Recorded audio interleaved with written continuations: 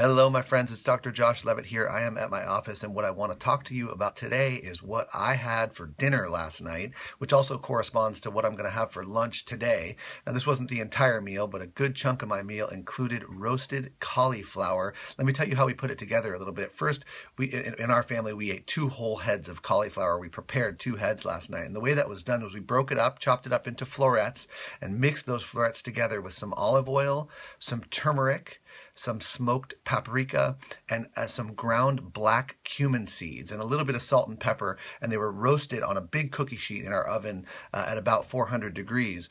Kind of got a crispy brown on the underside there, and it was absolutely delicious. So let's talk about cauliflower for a minute. It seems like it's coming up in the news and in health blogs all over the place lately. Let's talk about what cauliflower is and how it can benefit you. So cauliflower is in the plant family Brassica. It's called Brassica oleracea.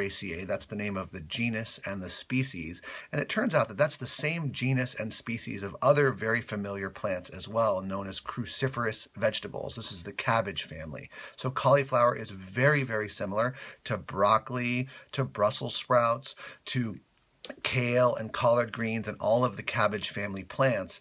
What we've done as humans, as farmers and agricultural types, is we've hybridized, we've sort of modified our plants over time. This is different than genetic modification. This is more like selecting for characteristics, much in the same way we've done with dogs, right? We've bred dogs so that we have everything from little tiny chihuahuas to huge Great Danes and everything in between by human selection, by selectively breeding. And we've done the same thing with plants. And that's what's yielded different characteristics such as Brussels sprouts, broccoli, and cauliflower. So cauliflower is Brassica oleracea, and much like many of the other Brassica family plants, it's incredibly healthy for you in a number of different ways. So cauliflower is a rich source of sulfur-containing compounds. This is a mouthful here, but we've got sulforaphane, which is one of the many sulfur-containing compounds in cauliflower, glucosinolates, indole 3-carbinol, which we call I3C. All of these things are cancer fighters,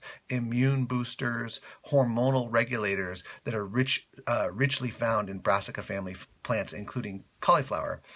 There's also vitamins and minerals, including a good source of vitamin C, vitamin K, the mineral potassium, calcium, and a good source of fiber is also in cauliflower. So go for cauliflower. It's a great thing. I strongly suggest roasting it or lightly steaming it, and consider adding turmeric, smoked paprika, a little bit of salt and pepper, and roast in coconut and or olive oil for a delicious vegetable side dish. So go for cauliflower. I hope that helps you, and take good care.